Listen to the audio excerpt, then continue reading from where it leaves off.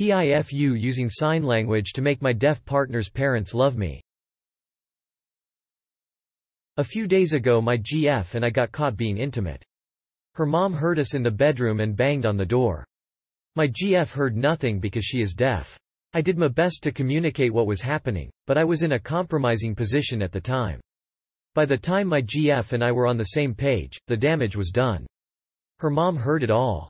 Yesterday my GF sent me a message to inform me that her parents wanted to have a discussion with the two of us regarding recent events. I agreed to meet with them at their house towards the end of the day. This is what I expected to happen. Uncomfortable conversation with the parents about my shenanigans with their daughter.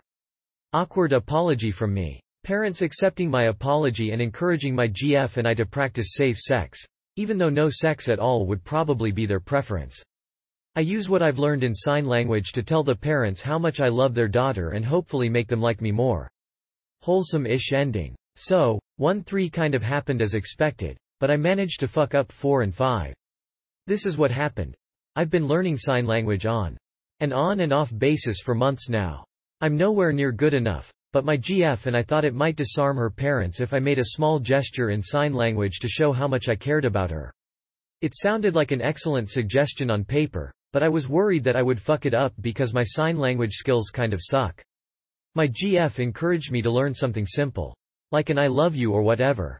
I thought maybe an I love your daughter to the parents would be better.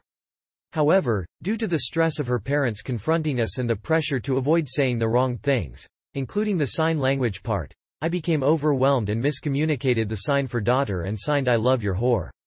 I knew the sign had something to do with touching the side of the cheek or chin, so I did what I thought made sense instead of aborting the mission when I forgot the fucking sign.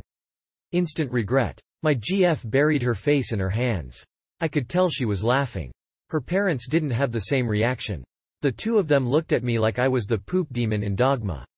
I had no idea it was an inappropriate sign when it happened, but it was obvious I did something wrong. It was the complete opposite of a wholesome ending. My GF video called me afterwards to show me the difference between daughter and whore in sign language and to tell me I should probably avoid her parents for the time being because I'm not their favorite person at the moment. Guess I'm never gonna make a good impression now. TL.